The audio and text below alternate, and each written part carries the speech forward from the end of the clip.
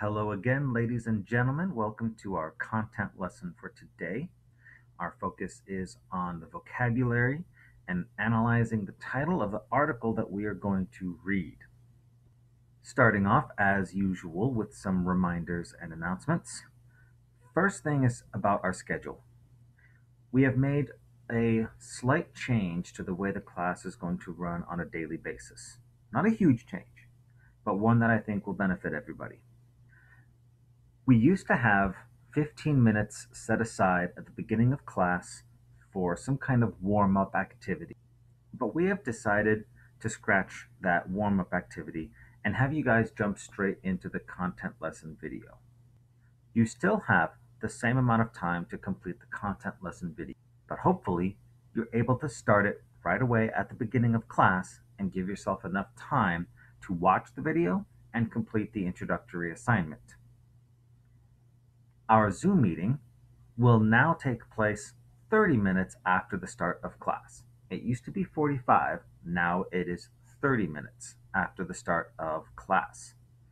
This will hopefully give us a little more time after the Zoom meeting for you guys to complete your primary assignment. And I want to make something very clear. Your primary assignment for the day is intended to be done during the class period. Aside from a large essay or project, none of the work that we give you is meant to be done outside of school hours. Everything we give you is supposed to be done during the 90-minute class.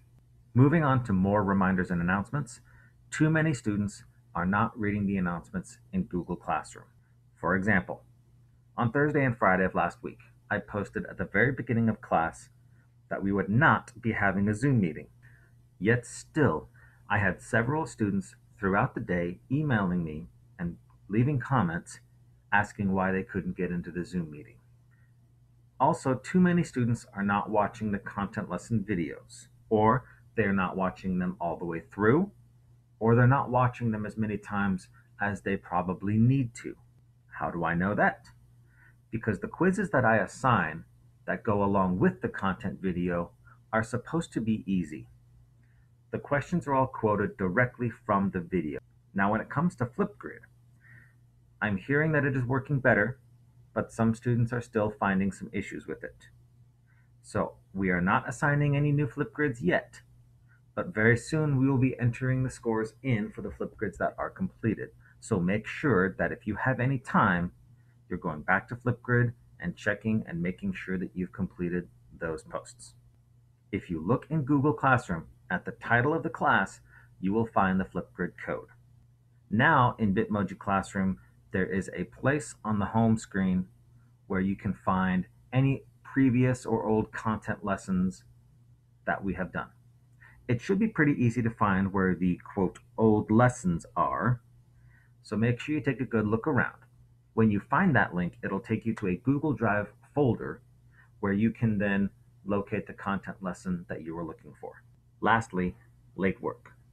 Up until now, we've been very generous about accepting late work and accepting it for full credit. Now, moving forward, we are going to more closely follow our late work policy.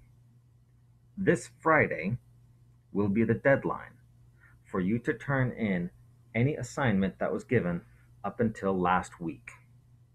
Your learning goal for today is to understand complex vocabulary that is going to be used in the article that we are going to read. You should also be able to infer the content of the article by analyzing its title. And if you don't remember, to infer something means to use what little information that you have in order to make a reasonable or realistic prediction about information that you don't have yet, like making an educated guess. In order to prove that you've learned this, you are going to take a quiz on the vocabulary and complete a written response assignment based on what we can learn about the article from its vocabulary and its title. The reason why we're focusing on this instead of jumping straight into the article is that it'll make it easier for us to understand what the author is trying to say, what their purpose in writing this article is. So let's first talk a little bit about the article we're going to read. As we've said before, it's focused on stereotypes and the effects that they can have.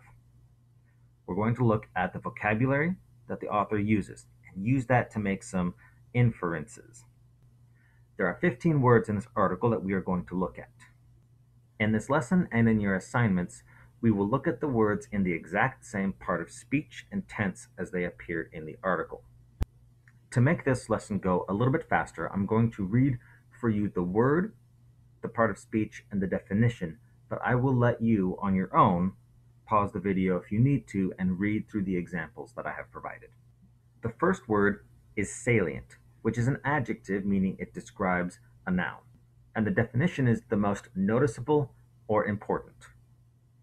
Number 2 is subtly, which is also an adjective, and it means to do something in a way that is difficult to notice, analyze, or describe.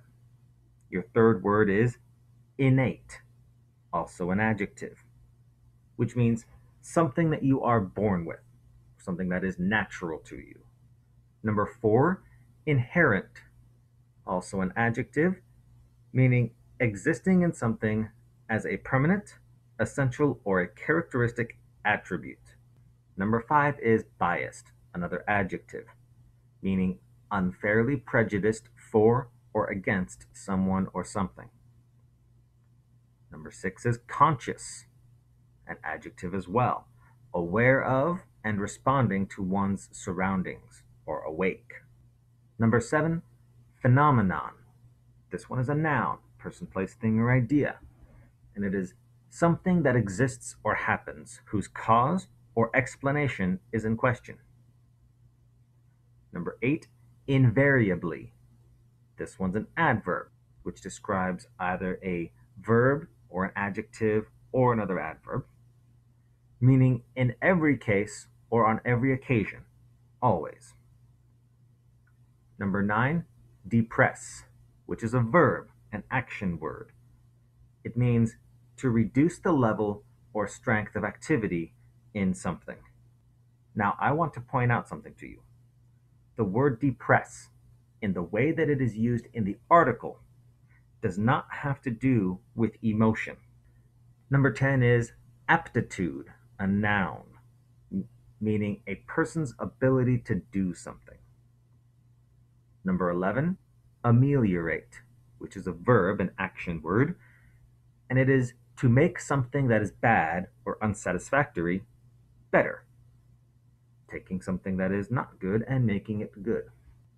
Number 12, discrimination, which is a noun, meaning the unjust treatment of different categories of people or things, especially on the grounds of race, age, or sex. Number 13, non-controversial, an adjective, meaning not able to be disagreed on, something that is accepted as true by all parties. Number 14, diminish, a verb, which means to make something become less than what it already is. And number 15, the last vocabulary word, inevitably, an adverb this time, meaning certain to happen or unavoidable. That does it for the vocabulary. Let's move on to the title of the article. How a self-fulfilling stereotype can drag down performance. This article was published first in a newspaper called the Washington Post, which is located in our nation's capital, Washington, D.C. The author of the article, Shankar Vedantam, is a journalist whose writing focuses on social sciences and on human behavior. You should already know what a stereotype is from our lesson last week. The term in that title that will probably give you the most confusion is self-fulfilling. This is referring to an experience when you believe something is going to happen and it does, except that believing that it is going to happen is what actually causes it to become true. An example of this would be if you woke up in the morning and thought to yourself, "Ah, man, this is going to be a terrible day. I can just feel it." Then as you go through your day, you focus on the things that happen that prove your prediction right, and you ignore everything that proves it wrong. Then at the end of the day, you think, I was right. It was a terrible day. But making that prediction in the morning is what caused you to focus on the negative throughout the day, which then causes you to believe that it was a terrible day at the end. So the fact that you believed it was going to be a terrible day is what actually caused it to become one. So, a self fulfilling stereotype must mean that a person is aware that the stereotype exists. And because of that, they unconsciously act as if that stereotype is true. And by doing that, they confirm for themselves that the stereotype must be true. But what if a person is not aware that a stereotype exists? That person would act as they normally would, unaffected by how the stereotype might make them feel, likely proving the stereotype wrong. So, what this must mean is that when a person is aware of a stereotype, it can cause them to unconsciously act in a way that supports that stereotype. So, that's our content lesson for today.